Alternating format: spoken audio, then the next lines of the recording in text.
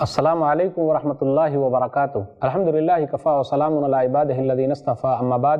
محترم خواتین و حضرات، محترم ناظرین کرام، پیغام تراویح کی اس نشست میں آپ حضرات کا استقبال ہے۔ آج کی نشست میں تیسرے پارے کا پیغام آپ لوگوں کے سامنے ہے۔ اعوذ باللہ من الشیطان الرجیم، بسم اللہ الرحمن الرحیم۔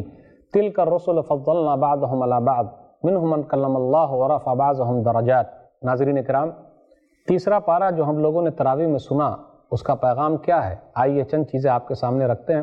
اللہ تعالیٰ نے ذکر کیا کہ رسول ہیں، یہ رسول ہیں، ہم نے بعض کو بعض پر فضیلت دی ہے، یعنی مقام و مرتبہ بعض کا بعض سے زیادہ ہے۔ نبی صلی اللہ علیہ وسلم نبیوں کے سردار ہیں، نبی صلی اللہ علیہ وسلم بنی نوع انسانیت کے سردار ہیں، لیکن توحید کا جو پیغام لے کر آئے اس میں جو ہے سب برابر ہیں۔ اللہ نے فضیلت تو دی ہے، لیکن ایسا نہیں کہ دوسرے کو ہم گھٹیا سمجھنے لگے، وہ بیکار ہے، وہ صحیح نہیں ہے۔ اگر کوئی کسی نبی کو نہ مانے وہ صحیح نہیں ہو سکتا۔ جیسے یہودی لوگ نہ عیسیٰ علیہ السلام کو مانتے ہیں، نہ نبی صلی اللہ علیہ وسلم کو مانتے ہیں، اللہ کے نزدیک صحیح نہیں ہے۔ پھر اسی طرح عیسائی لوگ جو ہیں وہ نبی صلی اللہ علیہ وسلم کو نہیں مانتے، وہ لوگ صحیح نہیں ہیں۔ جب تک تمام رسولوں کو نہ مانے کوئی بھی آدمی اللہ کا محبوب نہیں ہو سکتا۔ اب آگے یہ ذکر کیا جا رہا ہے، اے لوگوں خرچ کرو جو ہم نے تم کو دیا ہے۔ اس کے بعد آپ غور کریں، آیت الکرسی ہے، آیت نمبر 255، اللہ لا الہ الا هو الحی القیوم، اس کی بڑی فضیلت ہے اور اللہ تعالیٰ کا اسم اعظم ہے۔ پورے قرآن مجید میں 3 آیتیں ایسی ہیں جس میں اللہ کے بڑے نام ہیں، جیسے سورہ بقرہ سورہ نمبر 2 آیت نمبر 255 اور سورہ آل عمران سورہ نمبر 3 آیت نمبر 2، پھر اسی طریقے سے سورہ طٰہٰ سورہ نمبر 20 آیت نمبر 111، وعنت الوجوہ للحی القیوم، یعنی جس میں یہ ذکر ہے کہ معبود برحق اکیلا اللہ ہے اور وہ زندہ ہے اور ہر چیز کو تھامے ہوئے ہے اور ہر چیز کا انتظام کرنے والا ہے۔ آپ غور کریں، آیت الکرسی کی بڑی فضیلت ہے۔ حدیث کے اندر آیا، صحیح بخاری کتاب الوکالہ کتاب نمبر 40 حدیث نمبر 2311، ابو ہریرہ رضی اللہ تعالیٰ عنہ بیان فرماتے ہیں کہ ایک شیطان نے کس طریقے سے آیت الکرسی کی فضیلت بیان کی اور کہا کہ اگر آپ آیت الکرسی ہر رات پڑھیں گے تو فائدہ کیا ہے؟ رات بھر ایک فرشتہ آپ کی حفاظت کرے گا، نمبر 1۔ نمبر 2، صبح تک شیطان آپ کے پاس نہیں آئے گا۔ کتنا بڑا مقام ہے، اس لیے ہم اور آپ آیت الکرسی پڑھ کے سوئیں، اللہ ہم سب کو اس کی توفیق دے، آمین۔ نبی صلی اللہ علیہ وسلم کے پاس پہنچے اور کہا کہ ایسا ایک آدمی آیا تھا، اس نے ایسا کہا، تو نبی صلی اللہ علیہ وسلم فرمایا، اما انہ قد صدقک وہو کذوب، سن لو بات تو اس نے صحیح کہی ہے لیکن وہ خود جھوٹا ہے۔ تو کبھی کبھی غلط قسم کے لوگوں سے بھی اچھی باتیں آ سکتی ہے، تو بات لے سکتے، حرج کی کوئی بات نہیں۔ اب آگے آیت نمبر 256 پر غور کیجئے، لا اکراہ فی الدین قد تبین الرشد من الغی، دین کے معاملے میں کوئی زور زبردستی نہیں ہے۔ تو اسلام تلوار کے ذریعے نہیں پھیلا، اخلاق کے ذریعے پھیلا ہے، اور جو بھی زور زبردستی کرے گا اس کا اسلام صحیح نہیں ہے، اور جو ظاہری طور پر بھی دکھائے گا تو اس کا اسلام صحیح نہیں ہے۔ دل سے اسلام لانا ہے اور دل سے اسلام کو قبول کرنا ہے، اور اسلام اللہ کا ہے۔ اللہ جس کے سینے کو چاہے گا اسلام کے لیے کھولے گا، اور جس کے سینے کو نہیں چاہے گا نہیں کھولے گا۔ اس لیے یہ کہنا اور پروپیگنڈا کرنا، جیسا کچھ میڈیا والے کہہ رہے ہیں کہ اسلام تلوار کے ذریعے پھیلا، یہ غلط ہے۔ زور زبردستی کریں گے تو اسلام قبول ہی نہیں ہوگا۔ منافقین اس لیے تو جہنم کے نچلے درجے میں ہیں۔ اب آگے ابراہیم علیہ السلام کا واقعہ ہے جو نمرود کے ساتھ ہوا تھا۔ الم تر الی الذی حاج ابراہیم فی ربہ ان آتاہ اللہ الملک، آیت نمبر 258 میں ہے کہ نمرود کے پاس گئے تو کہا بتائیے کون ہے آپ کا رب؟ تو کہا میرا رب وہ ہے جو زندہ کرتا اور مارتا ہے۔ تو اس نے بھی 2 آدمی کو بلایا، ایک کو مارا ایک کو چھوڑ دیا۔ تو فوراً ابراہیم علیہ السلام نے کہا میرا رب تو وہ ہے جو سورج کو مشرق سے نکالتا ہے، فات بہ المغرب، تو آپ اس کو پچھم سے نکال دیجئے۔ میرا رب مشرق سے نکالتا ہے، آپ اس کو ویسٹ سے نکال دیجئے، ایسٹ سے نکالتا ہے ویسٹ سے نکال دیجئے۔ فبہت الذی کفر، تو وہ کافر جو ہے، انکار کرنے والا جو مبہوت رہ گیا۔ آپ غور کر لیجئے، ڈیبیٹ کرنا ہر ایک کی بس کی بات نہیں ہے، جس کا بھیجا کام کرتا ہو وہی کرے۔ آج کل تو کوئی بھی ڈیبیٹ کے لیے تیار ہو جاتا ہے۔ تو ڈیبیٹ میں یہ ہوتا ہے آدمی کے پاس دلیلیں حاضر ہونی چاہیے، حاضر جواب ہونا چاہیے، کب کیسی دلیل دینا ہے اس کے لیے تیار ہونا چاہیے۔ اور ایک بات پر غور کیجئے، نمرود کہہ سکتا تھا کہ سورج جو مشرق سے نکلتا ہے میں ہی نکالتا ہوں، لیکن اس لیے نہیں بولا کہ وہ جو پیدا ہوا ہے ان کے چچا موجود ہیں یا پھر ان کے خاندان کے لوگ موجود ہیں یا لوگ موجود ہیں، تو وہ لوگ بولتے کہ ارے جس وقت تو پیدا نہیں ہوا تھا اس سے پہلے سے وہ مشرق سے نکل رہا ہے، تو نے نیا کیا کیا؟ تو اس لیے وہ مبہوت رہ گیا۔ اب آگے عزیر علیہ السلام کا واقعہ ہے، ایک بستی سے گزر رہے تھے تو اس بستی کے بارے میں کہا کہ یہ بستی جب اجڑ گئی ہے دوبارہ آباد کیسے ہو سکتی ہے؟ تو اللہ تعالیٰ نے 100 سال کے لیے ان کو موت دے دی، پھر دوبارہ اللہ نے زندہ کیا۔ کہا، پوچھا کتنے سال آپ رہے؟ تو کہا 1 دن یا آدھے دن۔ اب دیکھیے 1 دن اور آدھے دن کو 100 سال کا عرصہ گزر چکا ہے۔ اب آگے ابراہیم علیہ السلام کا واقعہ ہے، رب ارنی کیف تحیی الموتى قال اولم تؤمن۔ ابراہیم علیہ السلام نے کہا، میرے رب تو مردے کو کیسے زندہ کرتا ہے، میں دیکھنا چاہتا ہوں، تو کیا آپ ایمان والے نہیں ہیں؟ اللہ نے کہا نہیں، اس لیے کہ تاکہ میرا دل مطمئن ہو جائے۔ قال بلا ولکن لیطمئن قلبی، کیوں نہیں، میں تو ایمان والا ہوں، لیکن اس لیے ایسا ہے تاکہ میرا دل اطمینان ہو جائے۔ تو اللہ تعالیٰ نے پرندوں کو کاٹنے کا حکم دیا اور پہاڑوں پر رکھنے کا حکم دیا، اور اس طریقے سے پرندے جو ہے دوبارہ جڑ گئے، وہ پرندے بن گئے۔ تو جب آدمی کوئی چیز کو اپنی آنکھوں سے دیکھتا ہے تو ایمان اور بھروسہ بیٹھ جاتا ہے۔ تو جو چیز سنی ہوئی ہے اور آنکھوں سے دیکھی ہوئی ہے، تو دیکھی ہوئی چیز سے ایمان زیادہ مضبوط ہوتا ہے۔ تو آپ غور کریں، جب ابراہیم علیہ السلام نبیوں کے باپ ہیں، اللہ تعالیٰ سے ایسا مطالبہ کر سکتے، تو ہمارا اور آپ کا ایمان تو ویسے ہی کمزور ہے۔ دعا کریں کہ اللہ تعالیٰ خاتمہ ایمان پر کرے، آمین۔ اب اس کے بعد آیت نمبر 261 پر غور کیجئے، جو لوگ اللہ کے راستے میں خرچ کرتے ہیں ان کی مثال کیا ہے؟ کمثل حبۃ انبتت 7 سنابل فی کل سنبلۃ 100 حبۃ، ایک دانہ ہے، اس سے کئی دانے نکلے، 7 بالیاں نکلی، پھر اس کے اندر بہت سارے دانے ہو گئے، یعنی نیکیاں بڑھتی رہتی۔ آدمی اللہ کے راستے میں خرچ کرتا ہے، اس کا بڑا فائدہ ہے۔ جو لوگ دکھاوے کے لیے خرچ کرتے ہیں، اللہ کو اس کی کوئی ضرورت نہیں ہے۔ جو اللہ کے لیے خرچ کر رہے ہیں، اللہ اس کے مال کو بڑھا رہا ہے۔ اللہ کہتا ہے صحیح چیز خرچ کرو، اللہ کے راستے میں دو۔ اب ایسا نہیں کہ مال خراب ہو گیا ٹھیک ہے دے دیتے ہیں، جی نہیں، صحیح چیز دینا ہے، حلال چیز دینا ہے۔ اور شیطان جو ہے وہ روکتے رہتا، ارے خرچ کرو گے تو فقیر ہو جاؤ گے، محتاج ہو جاؤ گے، خرچ مت کرو، مت دو، جی نہیں، اللہ تعالیٰ وعدہ کرتا ہے اللہ بخش دے گا، اللہ فضل دے گا، یعنی اللہ تعالیٰ مال میں زیادہ کرتا۔ آپ غور کیجئے، خرچ کرنے سے مال بڑھتے رہتا، ظاہری طور پر تو لگتا ہے گھٹ رہا ہے، لیکن اللہ تعالیٰ برکت ڈال دیتا ہے۔ اب آگے یہ بیان کیا جا رہا ہے، لیس علیک ھداھم ولکن اللہ یہدی من یشاء، آپ کے اوپر ہدایت دینا نہیں ہے، اللہ جس کو چاہتا ہے سیدھا راستہ دکھاتا ہے۔ اور آگے لوگوں سے یہ کہا جا رہا ہے کہ تم جو بھی خرچ کرو گے اس کا فائدہ تمہارا ہے۔ کس کو دینا ہے؟ لوگوں کو ڈھونڈنا ہے، غور کرنا چاہیے، دیکھنا چاہیے۔ سچے وہ لوگ ہیں محتاج لوگ جو اپنے گھروں میں بیٹھے ہوئے ہیں۔ یحسبهم الجاہل اغنیاء من التعفف، جاہل لوگ یہ سمجھتے ہیں ارے ان کو ضرورت ہی نہیں، جبکہ ان کو اصل ضرورت ہے۔ تو ایسے لوگوں کو تلاش کر کے دینا اچھا ہے، فائدہ ہے۔ اور کہا گیا جو بھی خرچ کرو گے اس کا فائدہ تم کو ہی ملنے والا ہے۔ اللہ تعالی ہمارے مال کو قبول فرما لے، صدقہ و خیرات کو قبول فرما لے، زکوٰۃ کو قبول فرما لے، آمین۔ اب اس کے بعد غور کیجئے، چند آیتوں میں سود کا تذکرہ ہے۔ آیت نمبر 275 سے آیت نمبر 279 تک، 1 کم 80 تک 5 آیتوں میں سود کے بارے میں ہے، بیاج کے بارے میں ہے، انٹرسٹ کے بارے میں۔ جو لوگ سودی کاروبار کرتے ہیں ان کا نقصان ہے، پاگل ہو گئے ہیں۔ اللہ تعالیٰ نے سودی کاروبار کو ختم کر دیا ہے۔ اگر یہ نظام دنیا میں رائج ہو جائے، اور جہاں رائج ہے لوگ یہ مانتے ہیں کہ سود نہیں ہونا چاہیے، وہاں دیکھیے فائدہ ہی فائدہ ہے، برکت ہی برکت ہے۔ لیکن جہاں سودی نظام ہے لوگ اس کو ختم نہیں کر رہے ہیں، انٹرسٹ سے کام چلا رہے ہیں، بیاج لیتے ہیں، دیتے ہیں، کھاتے ہیں، کھلاتے ہیں۔ کتنے لوگ پریشان ہیں بیچارے، کتنے کسان لوگوں نے خودکشی کر لی، کہاں سے لا کے دیں گے؟ پورا ہی نہیں ہو رہا۔ کتنے بینک والے دیتے ہیں وصولی کرنے کے لیے، دادا قسم کے لوگوں کو رکھتے ہیں، وہ مارتے ہیں، پیٹتے ہیں، اب نہیں دے پائیں گے تو خودکشی کر لیتے ہیں۔ تو کاروبار سے، سودی کاروبار سے بچنا ہے۔ اور اللہ تعالیٰ نے یہاں تک کہا فَإِن لَمْ تَفْعَلُوا فَأَذَنُوا بِحَرْبٍ مِّنَ اللَّهِ وَرَسُولِهِ، اگر تم باز نہیں آؤ گے تو گویا کہ تم اللہ اس کے رسول سے جنگ کے لیے تیار ہو جاؤ، جنگ کر رہے ہو، اس لیے اس سے بچنا چاہیے۔ یاد رکھیے گا، ایک حدیث سناتا ہوں، سنن ابن ماجہ کتاب التجارات کتاب نمبر 12 حدیث نمبر 2274، الربا 70 حوبا ایسرها ان ينكح الرجل امه، سود کے، بیاج کے، انٹرسٹ کے 70 درجے ہیں۔ سب سے نچلا درجہ یہ ہے کہ آدمی اپنی ماں سے زنا کر رہا ہے۔ اس لیے میرے بھائیوں، ان برائیوں سے دور رہیے۔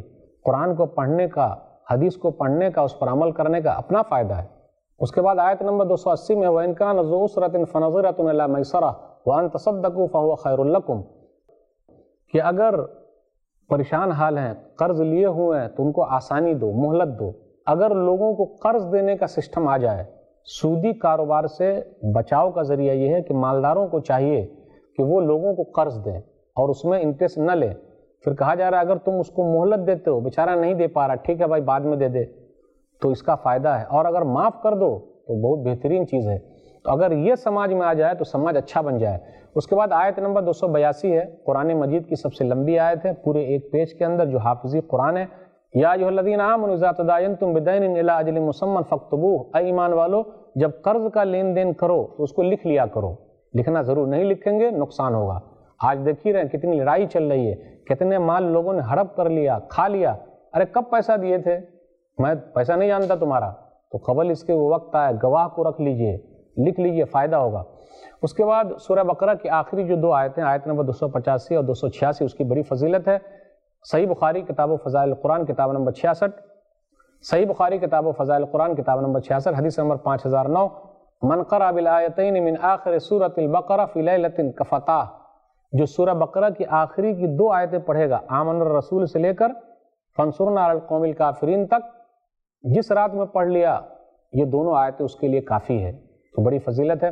تو یہاں سورہ بقرہ ختم ہوئی، اور سورہ بقرہ کے اندر آپ غور کریں یہودیوں سے خطاب تھا، ان کی غلط چیزوں کا ذکر تھا۔ اللہ تعالی ہم لوگوں کو یہودیوں کے طور طریقے سے دور رہنے کی توفیق دے، آمین۔ اس کے اندر جو اخیر کی آیت ہے اس پر غور کریں، لا یکلف اللہ نفسا الا وسعہا لہا ما کسبت وعلیہا ما اکتسبت، اللہ جان سے زیادہ کسی کو مکلف نہیں بناتا، جس نے کوشش کی اس کا فائدہ ہے، کرے گا تو فائدہ، نہیں کرے گا تو اس کا نقصان۔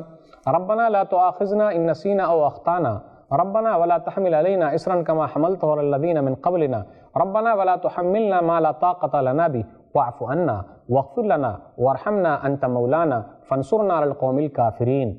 اب غور کریں، یہ دعا ہے، اے ہمارے رب تو ہمارا مواخذہ مت کر، میں اس کی ترجمانی کر رہا ہوں، ہم کو اتنے بوجھ میں مت ڈال جو اس سے پہلے لوگ نہیں اٹھا سکے، ہم کو معاف فرما دے، ہمارے گناہوں کو معاف فرما، کافر قوم کے خلاف ہماری مدد فرما، اے اللہ پوری دنیا کے اندر جہاں بھی مسلمان پریشان حال ہے ان کی پریشانی کو دور کر دے، جو ظالم ظلم کر رہے ہیں اللہ ان کے ہاتھ کو روک دے، ان کے ہاتھ کو خاک آلود کر دے، اے اللہ تو اپنی طرف سے ان کے لیے کافی ہو جا، پریشانی کو اللہ تعالیٰ دور فرما دے، ہم لوگوں کو امن و شانتی میں رکھ، آمین۔ اب اس کے بعد سورہ آل عمران ہے۔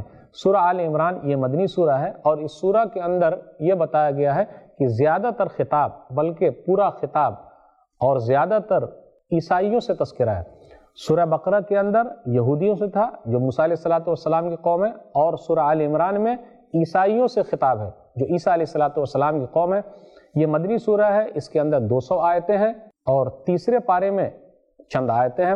اس سورہ کی فضیلت میں ایک حدیث ہے، صحیح مسلم کتاب صلاۃ المسافرین کتاب نمبر 6 حدیث نمبر 804، اقرؤوا الزہراوین البقرہ و سورۃ آل عمران، تم لوگ 2 روشن صورتیں پڑھو، ایک سورہ بقرہ اور سورہ آل عمران، یہ روشن صورتوں میں سے ہیں، یہ دونوں کل قیامت کے دن سائے کی طرح اور بدلی کی طرح ہوں گی، اور جو پڑھنے والے ہیں اس کے لیے سفارش کرے گی۔ آپ غور کریں اس سورہ کے اندر اللہ تعالیٰ کا اسم اعظم ہے، بڑا نام ہے، الف لام میم، اللہ لا الہ الا هو الحی القیوم، معبود برحق اکیلا اللہ ہے، وہ زندہ ہے اور قائم ہے۔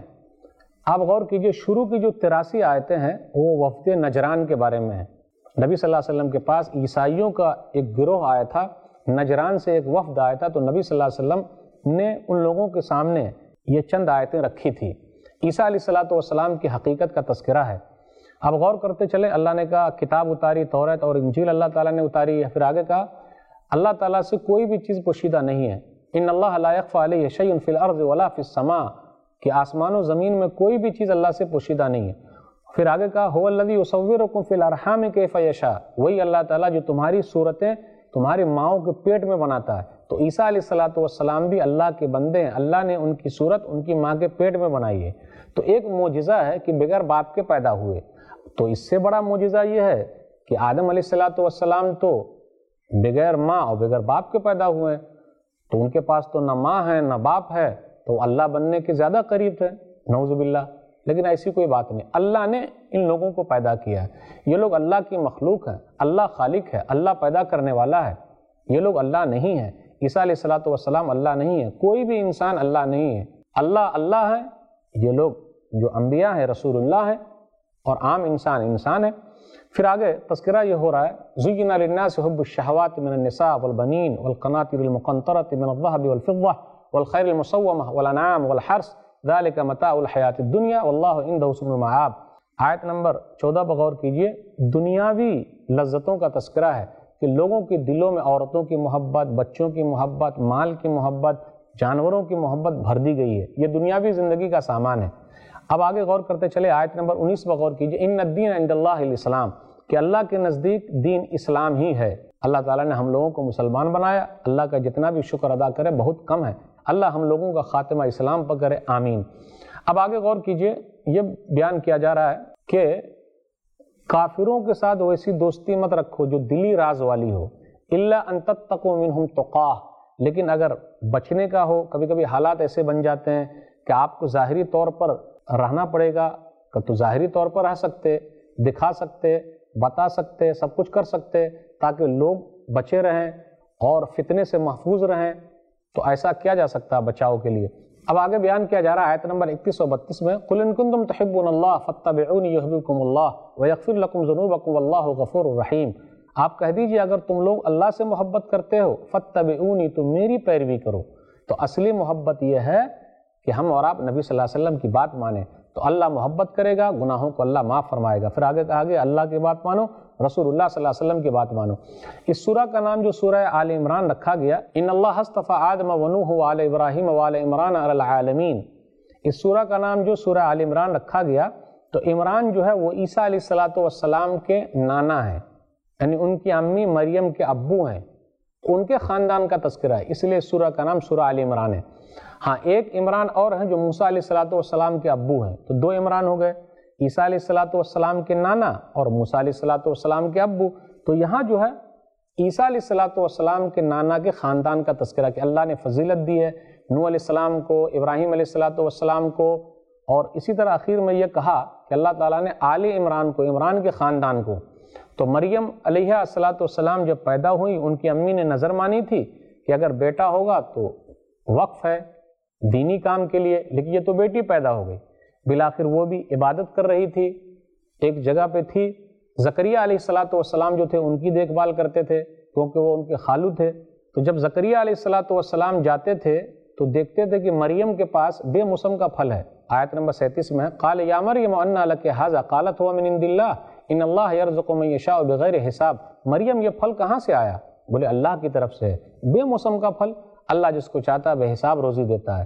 آپ غور کریں، ایک ذمہ دار کی ذمہ داری یہ ہے کہ جتنے لوگ ان کے ماتحت ہیں اس کے بارے میں وہ فکر کرے۔ ہمیں اور آپ کو اپنے بچوں کے بارے میں فکر ہونی چاہیے، اپنی بچیوں کے بارے میں فکر ہونی چاہیے، ہم جس کے ذمہ دار ہیں اس کے بارے میں فکر ہونی چاہیے۔ پوچھیں کبھی بیٹا یہ کہاں سے لایا، بیٹی یہ موبائل کہاں سے استعمال کر رہی ہو، کہاں جا رہی ہو، کیا ہو رہا ہے، فکر ہونی چاہیے۔ جب بے موسم کا پھل دیکھا تو کہا جو اللہ مریم کو بے موسم کا پھل دے سکتا ہے، میں بوڑھا ہو گیا ہوں تو کیا ہوا، مجھے بھی اللہ اولاد دے سکتا ہے۔ تو زکریا علیہ السلام نے دعا کی، رب ہب لی من لدنک ذریۃ طیبہ انک سمیع الدعاء، اے اللہ اپنی طرف سے تو نیک اولاد عطا فرما، تو دعاؤں کا سننے والا ہے، اس لیے دعا کرتے رہیں۔ جن کو اولاد نہیں ہے اللہ چاہیں گے اللہ دے دیں گے، اور یہ ایک آزمائش ہے، اس پر صبر کریں۔ اب آگے مریم علیہ السلام کے تذکرے کے بعد عیسیٰ علیہ السلام کا واقعہ بیان کیا جا رہا ہے۔ عیسیٰ علیہ السلام بغیر باپ کے پیدا ہوئے، وہ رسول ہیں اللہ تعالیٰ کے حکم سے، اس لیے آگے آیا بِإِذْنِ اللہ، اللہ کے حکم سے وہ مردے کو بھی زندہ کرتے ہیں، اللہ کے حکم سے کوڑھی کو بھی وہ صحیح کر دیتے ہیں، اندھے کو بھی صحیح کر دیتے ہیں، گھر میں کیا کھانا پکا ہوا وہ بھی وہ بتا دیتے ہیں۔ لیکن یہ سب میں بھی آیا بِإِذْنِ اللہ، اللہ کے حکم سے، اپنی طرف سے کچھ نہیں کرتے۔ مٹی کو لے کر پرندے کی شکل بناتے اس میں روح پھونک دیتے ہیں، تو کمال اللہ کے اندر ہے کہ اللہ تعالیٰ نے عیسیٰ علیہ السلام میں یہ خوبی رکھی کہ وہ ایسا کرتے تھے، لوگوں کو دکھاتے تھے۔ تو کچھ لوگ ایسے گھما دیں گے آپ کو، ارے دیکھو عیسیٰ علیہ السلام مردے کو زندہ کر رہے ہیں، بات بالکل صحیح ہے، لیکن بِإِذْنِ اللہ نا، اللہ کے حکم سے۔ تو اصل میں یہ تھا کہ عیسیٰ علیہ السلام کے زمانے میں ڈاکٹری عروج پر تھی، تو یہ ایسے ڈاکٹر ہوئے کہ مردے کو زندہ کر رہے ہیں۔ بھلا بتائیے ایسا کوئی ڈاکٹر ہے؟ عیسیٰ علیہ السلام کے زمانے میں ڈاکٹری عروج پر تھی، موسیٰ علیہ السلام کے زمانے میں جادوگری تھی، تو لاٹھی جو ہے وہ سانپ بن گئی۔ بتائیے کوئی ہو سکتا ہے کچھ دکھائے اور لاٹھی کچھ کام نہ کرے؟ کوئی اچھا دکھا سکتا؟ جو بھی دکھائے گا یہ لاٹھی کھا جائے گی۔ نبی صلی اللہ علیہ وسلم کے زمانے میں لوگوں کو زبان پر بہت فخر تھا، تو قرآن کریم سے اچھی زبان کس کی ہو سکتی ہے؟ تو سب کو گونگا کر دیا۔ اب آگے بیان کیا جا رہا ہے، عیسیٰ علیہ السلام نے کہا تم لوگ ایک اللہ کی عبادت کرو اور اللہ تعالیٰ سے ڈرتے رہو۔ اس کے بعد یہ تذکرہ ہے کہ عیسیٰ علیہ السلام کو اللہ نے آسمان میں اٹھا لیا، اور قیامت کی نشانیوں میں سے ایک نشانی ہے۔ پھر آگے عیسیٰ علیہ السلام کے بارے میں ان مثل عیسیٰ عند اللہ کمثل آدم، کہ عیسیٰ علیہ السلام اللہ کے نزدیک آدم کی طرح ہے۔ آدم علیہ السلام بغیر ماں باپ کے پیدا ہوئے ہیں اور عیسیٰ علیہ السلام بغیر باپ کے پیدا ہوئے ہیں۔ اللہ کے لیے ہے، وہ کہتا ہو جا تو وہ چیز ہو جاتی ہے۔ تو یہ لوگ جو عیسائی لوگ آئے ہوئے تھے وفد کی شکل میں، تو نبی صلی اللہ علیہ وسلم نے مباہلے کی دعوت دی اور کہا آؤ مباہلہ کر لو، یعنی یہ دعا کریں گے کہ جو حق پر ہے وہ زندہ رہے گا، جو حق پر نہیں ہے وہ دنیا سے چلا جائے گا، لیکن وہ لوگ تیار نہیں ہوئے۔ اس کے بعد غور کیجیے آیت نمبر 64 پر، قُلْ يَا أَهْلَ الْكِتَابِ تَعَالَوْا إِلَىٰ كَلِمَةٍ سَوَاءٍ بَيْنَنَا وَبَيْنَكُمْ أَلَّا نَعْبُدَ إِلَّا اللَّهَ وَلَا نُشْرِكَ بِهِ شَيْئًا وَلَا يَتَّخِذَ بَعْضُنَا بَعْضًا أَرْبَابًا مِّن دُونِ اللَّهِ فَإِن تَوَلَّوْا فَقُولُوا اشْهَدُوا بِأَنَّا مُسْلِمُونَ۔ سب لوگوں کو دعوت دینا ہے، توحید کی طرف بلانا ہے۔ اے اہل کتاب آؤ اس کلمے کی طرف جو ہمارے اور تمہارے درمیان ہے، اللہ کے ساتھ شریک نہیں ٹھہرائیں گے، آ جاؤ۔ اگر وہ لوگ نہیں مانے تو ان کا نقصان ہے۔ ابراہیم علیہ السلام نہ یہودی تھے نہ نصرانی تھے، بلکہ خالص مسلمان تھے، اور مومنین کو یہ حق حاصل ہے کہ وہ ابراہیم علیہ السلام کے طور طریقے پر چلے۔ اب اس کے بعد یہودیوں کا تذکرہ ہو رہا ہے کہ وہ لوگ غلط چیز کو صحیح چیز میں ملا دیتے تھے، خلط ملط کر دیتے تھے، حق کو چھپا لیتے تھے۔ آیت نمبر 79 میں مَا كَانَ لِبَشَرٍ أَن يُؤْتِيَهُ اللَّهُ الْكِتَابَ وَالْحُكْمَ وَالنُّبُوَّةَ ثُمَّ يَقُولَ لِلنَّاسِ كُونُوا عِبَادًا لِّي مِن دُونِ اللَّهِ۔ کسی انسان کے لیے نہیں ہے کہ اللہ نے ان کو کتاب دی، حکمت دی، نبوت دی، پھر وہ کہے کہ تم لوگ اللہ کے علاوہ میری عبادت کرو۔ تو یہاں دیکھیے بشر کا لفظ آیا، تو اللہ تعالیٰ بشر ہی کو، انسان ہی کو کتاب دیتا ہے، یعنی رسول بناتا ہے، نبی بناتا ہے۔ اب اس کے بعد ہم تیسرے پارے کے آخری پیج میں ہیں، آخری صفحہ میں ہے، وَمَن يَبْتَغِ غَيْرَ الْإِسْلَامِ دِينًا فَلَن يُقْبَلَ مِنْهُ وَهُوَ فِي الْآخِرَةِ مِنَ الْخَاسِرِينَ۔ آیت نمبر 85 ہے کہ جو اسلام کے علاوہ کسی اور دین کو تلاش کرے گا وہ اس سے قبول نہیں کیا جائے گا، اور آخرت میں وہ گھاٹا پانے والوں میں سے ہوگا۔ تو اسلام اللہ تعالیٰ کی بڑی نعمت ہے۔ دین اسلام جس کو نصیب ہو جائے وہ نصیبوں والا ہے، اس کے نصیب کا کیا کہنا۔ اور اللہ تعالیٰ کو اسلام کے علاوہ کوئی اور دین پسند نہیں ہے۔ آخری کتاب قرآن کریم ہے، آخری نبی محمد صلی اللہ علیہ وسلم ہے۔ اب یہ پیغام لوگوں تک پہنچانا۔ تیسرے پارے کی آخری آیت، آیت نمبر 91، ان الذین کفروا وماتوا وهم کفار فلن يقبل من احدهم ملء الارض ذهبا ولو افتدى به اولئک لهم عذاب الیم وما لهم من ناصرین۔ جن لوگوں نے کفر کیا، کفر کی حالت میں مر گئے، کلمہ نہیں پڑھے، کل قیامت کے دن اللہ تعالیٰ کو زمین بھر کے بھی سونا دیں گے، اللہ قبول نہیں کریں گے۔ ان لوگوں کے لیے دردناک عذاب ہے اور ان کا کوئی مددگار نہیں ہوگا۔ اس لیے میرے بھائیوں، دین اسلام کی اہمیت کو سمجھیے، اللہ سے دعا کرتے رہے اللہ ہم لوگوں کا خاتمہ ایمان پر کرے، اللہ قرآن کریم سے ہم لوگوں کو جوڑ دے اور قرآن کریم کے پیغام کو لوگوں تک پہنچانے کی توفیق دے، آمین۔ والسلام علیکم ورحمۃ اللہ وبرکاتہ۔